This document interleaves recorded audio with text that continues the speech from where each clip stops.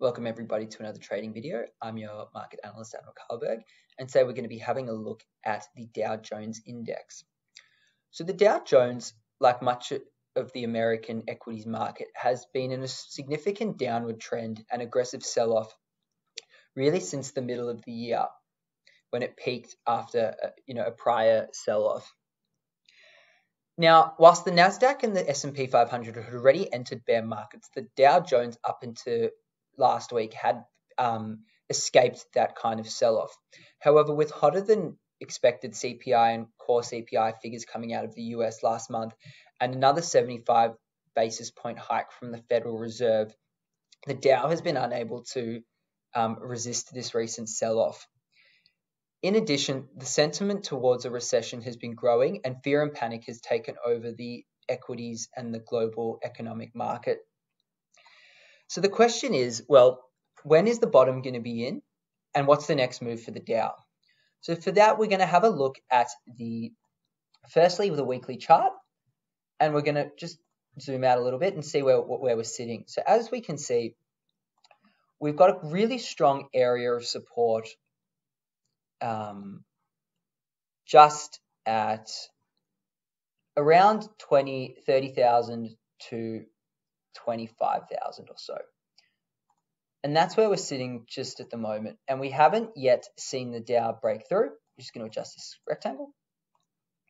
It's probably a little bit big, but this is a significant area of support and resistance, obviously, from before. We saw the spike in prior to COVID, then that jump, and that's where this level is sitting now.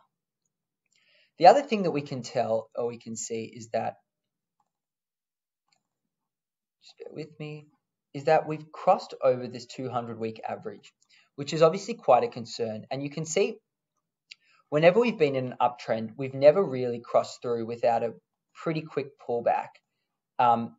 Obviously, COVID-19 being the exception to that. And prior, really the last time we dropped below was the GFC and that dot-com bubble burst era. So we are in, pretty rare territory. And based on history, we may be expecting a bounce sometime soon, at the very least to retest or to jump back over this 200-week moving average. So that's our first point that we can see here. However, the other thing is we are in a pretty significant sell-off at the moment, and that is really important to be aware of. And the other thing is our next kind of area of support is at this 26,000 level. So as we move out, we may have a look at the fib levels just to see where our next pullback will come. So we're at a pretty aggressive, 23% pullback at the moment, retracement. Again, a bounce may come soon, but a lot, again, depends on the sentiment coming from the market and the attitude from the Fed. So as we then have a look at the daily chart, we can see really a confirmation of what we've already seen.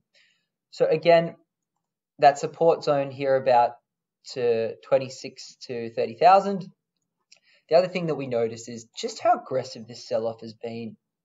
Now, since this kind of peak in August, we've dropped down almost 15.5% really since that time, which is a pretty significant drop from the Dow, broken through both the 50-day and the 200-day moving averages.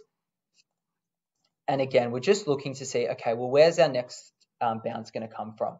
If it doesn't come from this pre-COVID high, it may very well come from the $26,000 level.